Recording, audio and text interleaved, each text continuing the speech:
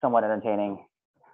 PGY4 Grand Rounds is a time for PGY4 to discuss the case and experience, a challenge, anything that was meaningful throughout their 4 years here. Many people were very disappointed to learn this is not an ultrasound talk. For those who ever went to a morning report by me, I've done 7 morning reports and every one of them has been an ultrasound diagnosis. So like, chill out. I thought about a lot of things to do for this talk. I thought about the first sales innovation I had as a PGY2 and watching a team full of seniors and nurses and attendings stare at me as I tube the goose. I thought about a really bad A-side shift in Brooklyn where I coded a wife and then her husband into the same room 2 days later and had to tell that to their children. I thought about how COVID has shifted the way we practice medicine and how medicine looks like in our departments between my first year and my 4th year now. And then I realized, going next slide, that I was thinking about this at 4 o'clock in the morning, and I had just worked 2 overnight shifts, and I had to work a 8 o'clock shift in 2 hours, and that I'd been thinking about doing grand rounds in my bed and not sleeping. And I was suffering from a shift work sleep disorder, which is very common amongst those who work night shifts. And I would say one of the biggest challenges for me personally during residency has been dealing with nights. And so I decided to dedicate my grand rounds to night shifts.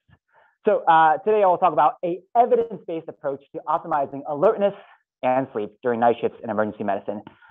We'll go over some of the literature behind sleep disorders, but particularly some studies done in EM over the last few years. We'll talk about kind of the twofold aspects of preparing. 1, how to make a good schedule for it. And 2, once you made your schedule, how to have a good routine for it. And because it's PGY4 Grand Rounds, I also have some non-evidence-based rants. So a little bit about myself and my kind of obscure relationship with nights. I grew up in the town of Norwich, Connecticut, next slide, which is right here. If you look at the bottom of the map, it's New York on the bottom and Boston on top. Norwich used to be a very wealthy textile town back in the 1800s, but with kind of the loss of the cotton trade in the U.S. For about 150 years, it was very, very poor. Then in 1996, the Pequot tribe, which is one town over from mine, and the Mohegan tribe, which is in my town, Norwich, made a deal with the Connecticut government to open up 2 casinos, Mohegan Sun being the one in my town. At the time in 2000, when it was at peak, it was the largest casino in the United States by gaming floor volume, bigger than any casino in Las Vegas.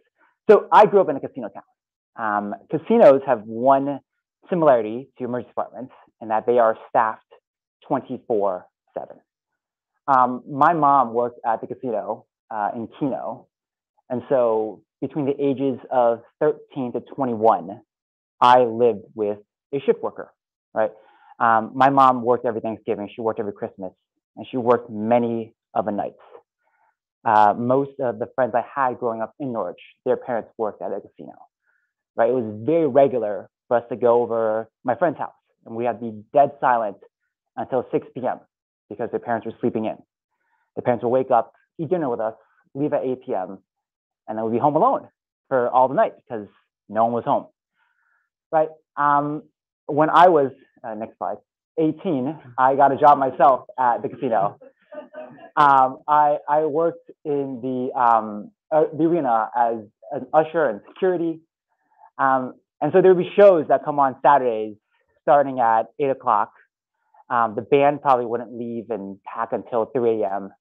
I would have to wait until everyone left, so I would leave at 4 a.m. and get home around 5 a.m. So I worked a lot of overnights, even at a very young age. Then I went to UConn. Rob's not here. But this is Tom Regan. He was our EM clerkship director at UConn. He was my mentor, and he said, you know, he gave this speech every year about how great EM was, and he's talked about the flexibility, the procedures, the variety of care, everything. But he said, if you want to work in EM, you got to be okay working nights. And that was his main statement. He said, if you sometimes have to work holidays, you sometimes have to work weekends, but you have to be okay working nights. That is the one agreement of EM. He's been working clinically for about 30 years. And when I graduated, he actually exited out of nights completely. He got a job as the dean of admissions at UConn, in the right picture here. So he basically only works one-day shifts a week. And I initially didn't think much of it because as a 25-year-old med student, I flipped days, nights, days, nights, days, nights without problem. But over these last 4 years, it started to catch up on me. So let's talk about the problem itself. Let's look at this list of chief complaints. What do they have all in common? No, that's not what your team 2 board looks like right now. Willie, next slide. These are all conditions associated with shift work throughout the literature. Some of the associations are not very strong, anywhere from 3 to 20% increased risk, but they are very validated. Again, not causative, just associated. There is a possibility that people with diabetes just choose to work overnight. But next slide. But this is a twofold problem, right? One, we are trying to work when our bodies don't like working. This is an EM-specific study by Harrison, actually not too long ago, where they had in an academic emergency department, residents and attendings rate how alert they were at various shifts throughout the night. So the top graph on the right is how subjective they felt. And in the blue line, you can see it's a night shift. And at 7 a.m. on a night shift is when people feel the crappiest. They also made them do reflex games on an iPad throughout the night. This is for multiple shifts. And that is the graph down here below. As you can see, people perform. Their brain is the groggiest 7 a.m. on a night shift, right? This is what we expect. The flip side of the coin is, Willie, that we're not sleeping well on night shifts as well. Or we're not sleeping well in the day. So the Ferguson group looked at another academic department, residents and attendings. They gave each of them a sleep tracker, on the wrist to wear for 3 months. Sleep that was initiated during regular nighttime, people got about 7 hours of sleep, as you expect. Sleep that started in the daytime, people average only 5.3 hours, a 25% decrease, right? This is amongst residents and attendants. So we're working when we're not supposed to, we're sleeping when we're not supposed to, but somehow we still go to work and we do a decent job. The Silberger group looked at another academic department, looking for differences in key physician tasks differences between daytime and nighttime. They looked at bounce backs, the rates of aspirin administration and cath lab activation for MIs, and first pass success on intubations. Among 3 years and over 300,000 visits, they could not find a difference between day and night, right? So even though we are tired, we're still doing a decent job at night. Next slide. But somehow, over time, this adds up to us. This is not a fun place to be, right? The Smith group surveyed around 800 attendings in the United States. And it said, how do you feel about night shifts? Almost half of them said that night shifts made them want to leave emergency medicine in general. And we know this is a bigger problem for physicians as they become older, right? It becomes harder to adjust days and nights. The Goldberg asked 1,000 EM attendings registered in ACEP over the age of 55, which was what they considered their pre-retirement years. How do you feel about night shifts? And almost 75% of them felt that they were concerned that they were unable to split back and forth between nights and days. To put that in perspective, this same group of people, Willie, only less than a third of them were even concerned about their long and short-term memory. Less than half of them were concerned about the volume of patients on shift. Right? These are attendings nearing retirement. They can do the job just fine. They just can't do it at night. So ACEP has devised a kind of a general policy statement for how we should be dealing with night shifts. First of all, they recommend either isolated night shifts or relatively long sequence, which is a broad range. We'll talk about that in a sec. They ask that shifts be 12 hours or less. Again, these are for all physicians, residents, attendings, academic community, everybody. They ask that shifts be pushed in a clockwise manner. So days going to evenings, going to nights. We'll talk about that as well. They ask for anchor sleep periods, or periods of sleep where we are always asleep, whether we're days or nights. They ask for incentives for those working nights as well. They also go a little bit into depth about driving hazards and having a place to sleep, but unfortunately, we're not a big driving residency or department, so we kind of skim over that. And finally, they talk about factoring the physician's age as a fact of night shifts. Basically asking that physicians of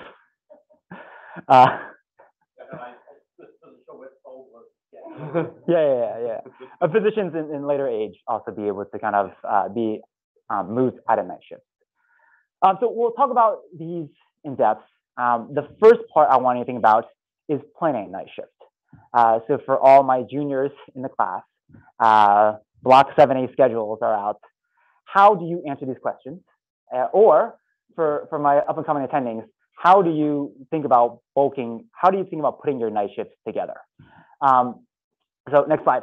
The first concept I want to talk about is this clockwise manner of shift rotation, right? That is doing some days, then doing some evenings, then doing some nights. It's much easier for circadian rhythm to be delayed a few hours back than it is to advance a few hours forward. This is the same reason why it's always easier to fly west than it is flying east. They've actually studied this not in EM physicians, but in inpatient nurses. When you move their schedules clockwise, they get better sleep, they do better on the job. When you do it counterclockwise, they get much less sleep and they get much groggier on the job. The issue with this is in order to have clockwise rotations, you either have to have shorter shifts or you have a more variety of shifts, i.e. more swing shifts. This is not, unfortunately, compatible with your 8 to 8, 12-hour shifts because there's just too much of a stark transition. For the juniors who are concerned that they are being outed and we are ruining their nights, just know 12-hour shifts are not a norm for just juniors. If you that same Smith study where they interviewed nationally EM attendings, upwards of a third of attendings around the U.S. work 12-hour shifts. In a different study, this is back in 2015, Willie. The Stowe looked at 82 EM programs in the United States, and they asked the PDs, do your residents work 12-hour shifts? Of the PGY4s, so programs with 4-year residencies, more than half of 4s across this nation work 12-hour shifts. So we are actually very lucky in that we don't work any 12-hour shifts at Fort here. The other aspect of this is, yes, a lot of people are working 12, but a lot of juniors and residents actually don't want to work shorter shifts. If you look at, this is a Rochelle study, 2018, where they interviewed 150 residents across the United States, various 3- and 4-year programs, and they asked them, what kind of shifts do you want to work? Most residents actually preferred longer 10-hour shifts. The least desirable shifts are actually 8. Now they asked, would you rather work more frequent 8s or less frequent 12s? The issue is 8s, shorter shifts are probably best for our night shifts. A lot of people aren't working them out of just how the nation is designed, and a lot of residents don't want to work them. We'll go to the next slide.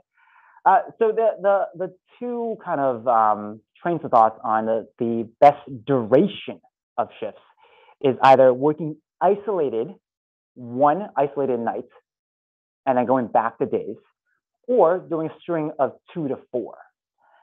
The advantage of the one is that there is some extrapolated data that says if you just work one night shift, it does not shift your circadian rhythm enough that it will ruin your sleep the next day. You can work one night and come back to usual.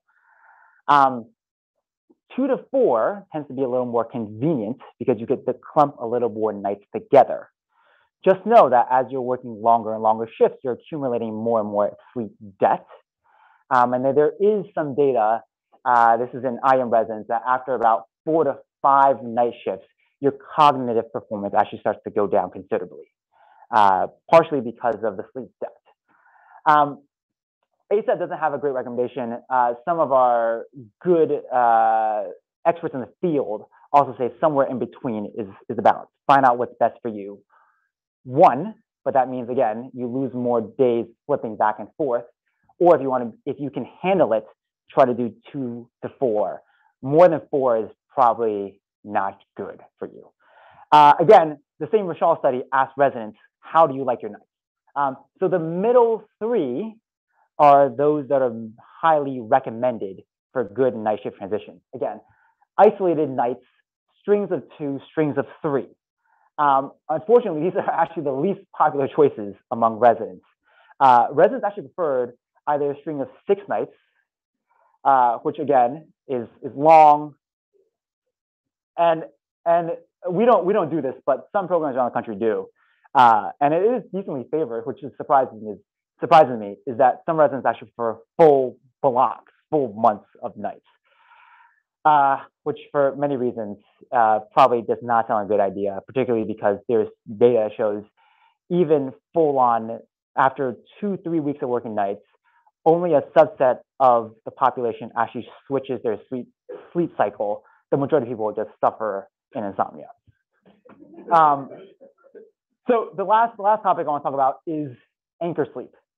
This is the idea that there is a consistent amount of hours of the day your body is used to getting sleep. Anchor sleep tends to help you achieve higher levels of deeper sleep. So let's say in the top bar, you're working a night and you're sleeping from 8 a.m. to 4 p.m., right? That is your daytime sleep. The next bar is, let's say you're off the next day, right? You can choose to sleep whenever you want. You purposely, instead of sleeping at a regular person's hour, you purposely stay up till 4 a.m. So you sleep 4 a.m. to noon, right? The reason you do that is because now from the periods of 8 a.m. to noon, your body is asleep. So whether you're doing a night shift or you're doing your day off, the idea is that having more overlap, by having a set standard of time that your body knows, I will get some sleep then, you get to promote better sleep. There is one enemy of anchor sleep, Willie, and that is DOMAs, or days off my ass.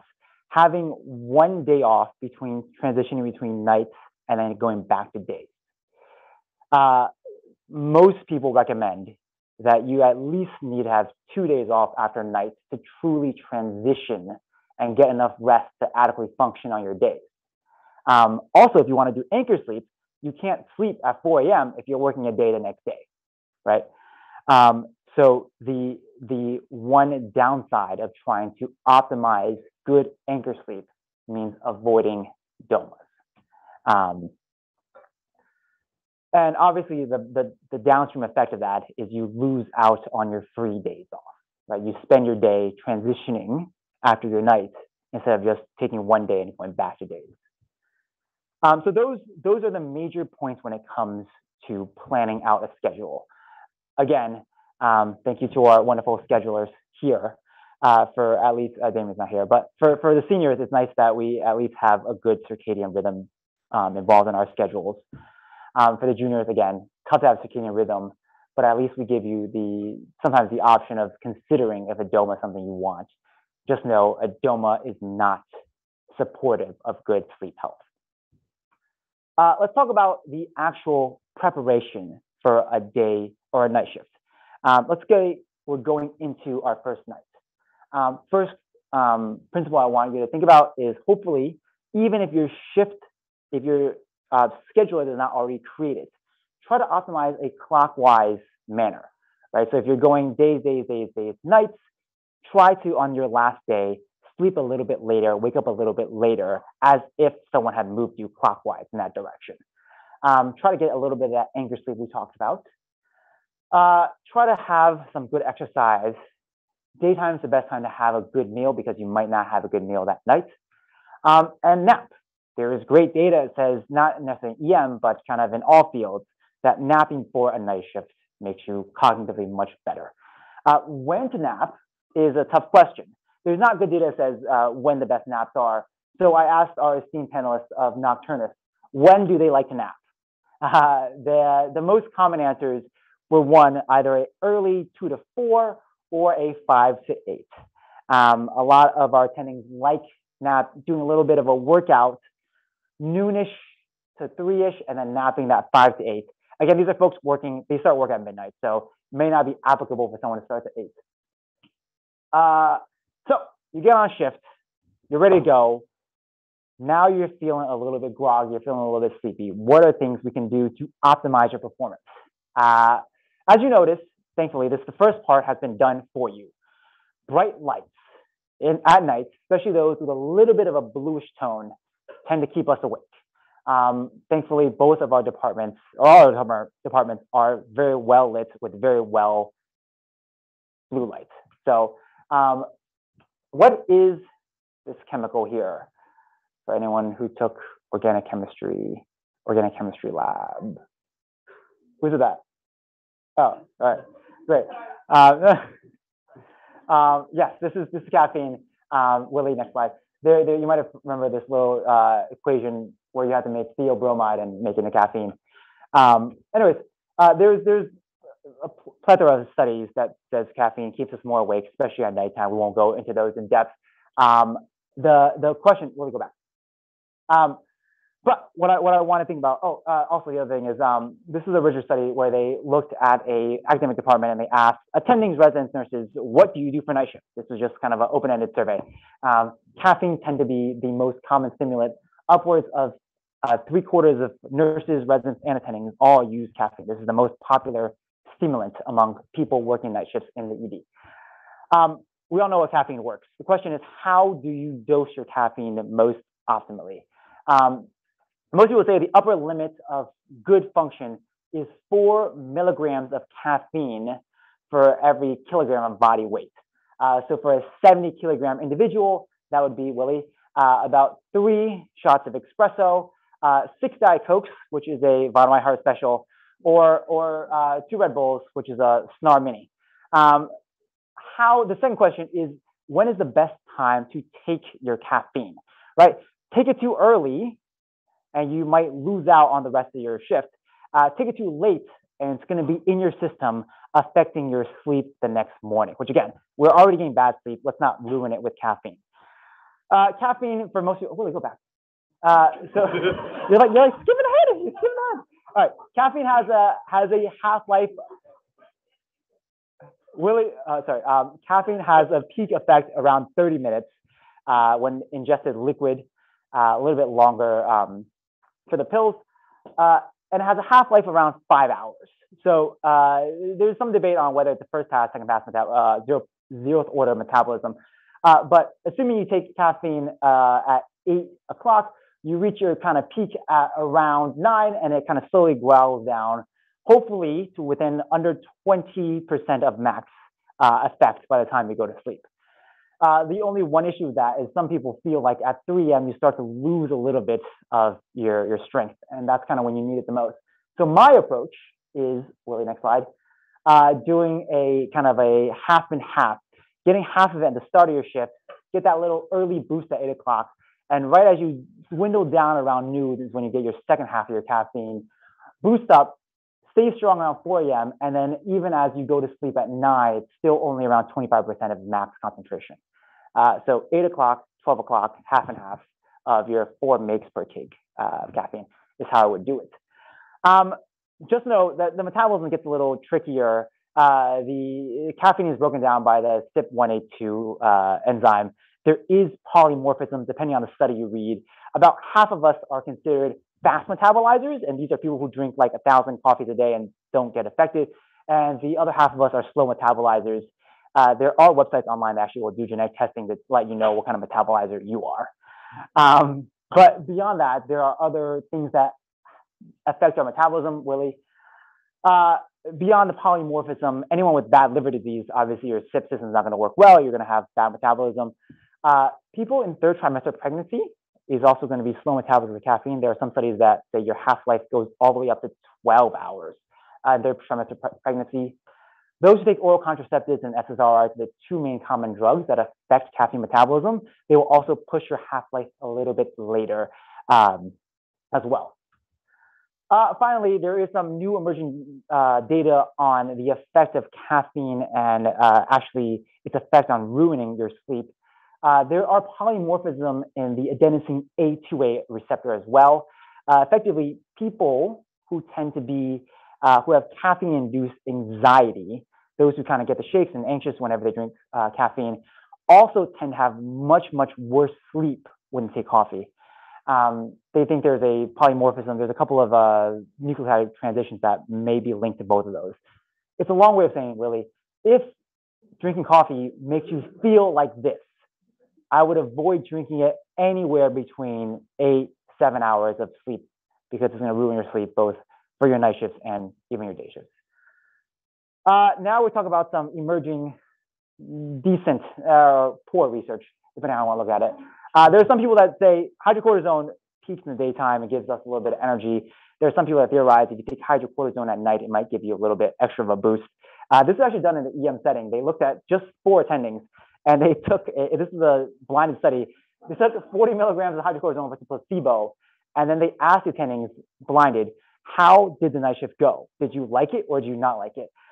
Incredibly, this is actually great data. 81% said they, of the attendings who took hydrocortisone before a night shift said they enjoyed the night shift. And of the placebo, only 29% said they enjoyed it. So this is multiple night shifts. They basically did it for about they did it a month of, they took either, they were given a blind pill for a month. Yeah. It's the steroid psychosis or? Another EM study is modafinil, which is actually approved for sleep-wake disorder. They basically had 25 attendings and residents take 200 milligrams of modafinil or placebo, again, right before a night shift. And then they made them all go to a lecture in the daytime, like your morning report equivalent. And then they surveyed them after morning report, how did you feel? So as you can see, the difficulty in attending lecture was much lower in modafinil. So yes, modafinil keeps you awake. This is 8 hours after your night shift into the day. But then none of them fell asleep. They all had difficulties falling asleep when they took modafinil. So effectively, for me, at least, it's like having a coffee in the morning after your night shift. So still a little hot take. Okay, so we talked about bright lights. We talked about early caffeination. Avoid caffeination later in the shift. Now it's 4 a.m. and Tom walks up to you and says, I'm going to bread and butter. What would you like? What do you say? So there's, again, not great data in EM, but data in the nutritional world. Having heavier, carb-heavy meals tends to make us a little bit groggier. This is true in my shift as well. This is the same Richard study where they asked EM attendings and residents, how much do you eat? Again, small study, but in this study, some residents ate a full meal at night and some residents just ate nothing. This is unfortunately not great data to have performance value on. So again, I asked our esteemed nocturnists what they did for their meals. One nocturnist goes a little bit on the lighter side. They have a full meal, 8 o'clock, regular dinner. They avoid coffee. They just drink black tea. And so midnight, they start going down on their 24 ounces of black tea. Around 4 a.m., they go for a light salad, and 6 a.m., they go for an apple. So this is kind of a lighter side. This nocturnist said it made them keep their energy levels relatively balanced throughout the night shift. A different nocturnist told me, I love to eat. Eating is what keeps me going on night shifts. I need a meal to keep me going. And so this is someone who eats full dinner at night and basically packs 2 additional dinners, one for midnight and one for 6 a.m. Because that's what it takes for them to work. Again, not great data one way or another, but pick what works best for you. Finally, the best advice I got from kind of nocturnists, is that not this one? Is that if you are working and it's groggy and it's 4 a.m., the last thing you want to do for staying awake is sitting at a desk staring at Epic, right? So if you can, if you have some downtime, get up, walk around, go see the other team, go see a patient, just get off the desk and keep moving, right? Because movement is going to keep you awake. All right, what do we have? Okay, so you survived your first night shift, and now it is 8 o'clock in the morning. You gave sign out. Whoop-de-doo. That's just half the battle. This is where good sleep hygiene comes in. So your attending says, do you want to get brunch? And what do you say? Yes. Yes. If you value good daytime sleep, you will say no. This is already when you are pushed to the limits of your energy exhaustion. Anything more, you're pushing on sleep debt that you'll never recover over the next few days. In addition, while alcohol is a phenomenal beverage in the daytime, just know that it will ruin the amount of deep sleep and REM sleep that you have. Even if you sleep the same amount, you will have much less recovery in that duration of sleep. But it is fun. Okay, so next, bright lights, including the blue lights that we talked about that work on shift, also work against us in the daytime. They unfortunately remind our circadian rhythm that it is daytime and makes it harder for us to sleep. You don't have to go crazy with these mountaineering glasses, but if it is a sunny day and you are going home, I would recommend some form of eye protection, just to block some of the blue lights to remind our bodies, hey, let's not wake up right now. Good sleep hygiene that works at night is also applicable in daytime sleep, right? So sleep in a cool, dark, quiet environment. Blackout shades if you can. These are some of my, I'm not sponsored, but these are some of my favorite products that I use personally. Willie, I use the Emzu eye mask, which costs under $20. It is the best one, works better than any blackout curtain. I have a gravity blanket, which helps me go to sleep and keeps me cool. And I have a crying 3-month-old across the wall from my apartment. And so sometimes when they cry, I use my Sony XM4s to noise out, or earplugs work. So how do you sleep? Most people recommend sleeping, as soon as you get home, because that's probably when you're the most exhausted. But unfortunately, there's not great data on when the best sleep time for the daytime works. So again, I asked some of our attendings. A couple of our attendings of our nocturnists actually do a 2-part sleeper where they sleep from 10 to 2. They wake up spontaneously, do some errands, and then nap again from 5 to 8 before going back to the night shift. One attending does something a little unconventional. They actually find they sleep better after a run. And so they will leave night shift, go for a full-on exercise, wake themselves up, and then sleep again at 11 o'clock. But this allows them to sleep continuously from 11 to 7. Again, limited data on this, so take it for what this is worth. Who knows what chemical this is? Celine? Oh, yeah. This is melatonin. In the same Richard study, Willie, when they asked residents what supplements do you use to help fall asleep, the absolute most common cited supplement was melatonin. It makes up 80% of all of what residents use to help fall asleep. Does it work for daytime sleep, Willie? So melatonin is a hormone synthesized and released by the pineal gland. Tends to be released at night to remind our bodies it is time to go to sleep. Of note, it does not keep us asleep. It just tells us to go to sleep. That's a half-life of about 2 hours. So it does not work once you are asleep. There is data that shows it has some benefit in jet lag, which is, again, moving a few time zones here and there. Our pineal gland at peak when it releases melatonin, when you measure our blood, is 80 picograms per ml. This is our physiological endogenous levels. For people who take a 10 milligram melatonin by mouth, right, you reach peaks of 5,000 picograms per ml, right? So you would assume any amount of exogenous melatonin should have a humongous effect on your sleep if there was one, right? So there was a Cochrane review that not too long ago, they unfortunately rated the evidence as low quality. And this, again, using melatonin for sleeping in the day.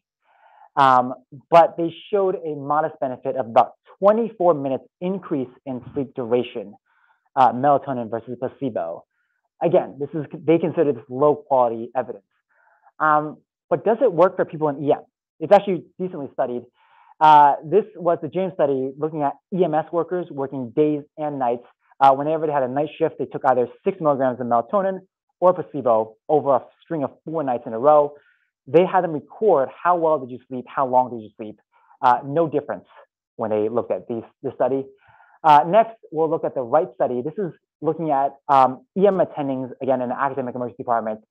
They did 3 nights in a row, 5 milligrams of melatonin versus placebo, and then about a month later, they were crossovers. So the other group would have melatonin and the other group would have placebo. They did 2 things. They did 1, subjective sleep testing, or subjective sleep assessment.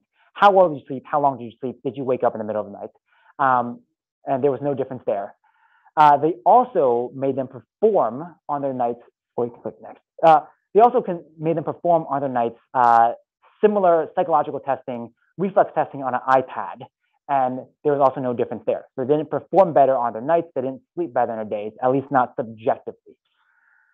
The Jorgensen study, again, these are all done within like 10 years apart from each other, looked at 10 milligrams of melatonin. Again, this is the highest dose of all these studies versus placebo on a string of nights. They asked them, how well did you sleep? No difference. Did you wake up in the middle of the night? No difference. And then finally, the Djokovic study actually had these EM attendings and residents put on a sleep tracker. So this is objective sleep data, 1 milligram versus placebo. And they look at the duration of sleep on sleep tracker, the sleep latency, so how long did it take you to fall asleep, and efficiency of all the time you were in bed, how much of that time you were asleep. By sleep tracker, there was no difference. So overall, I think there is maybe modest benefits in the real world, but if you look at specifically EM physicians, EM residents, we have not found a single study that says melatonin helps us sleep better in the daytime. Again, there's plenty of data sets that help us sleep better at night, but in the daytime, it is pretty weak evidence. With that said, now there is a new kind of formulation of melatonin, which is extended release melatonin. A lot of sleep experts theorize this is actually going to be much better for daytime. There is much more limited evidence for this, but the idea is that because melatonin goes in and out of your system in 2 hours, it's probably not going to help for your 8 hours of sleep. But if you have a constant flow of melatonin in your system, maybe it'll keep us a little bit more sleep. So yeah. Okay, so you slept your 5.3 hours, you wake up, you're groggy, you got to go to work. What else is going to help us?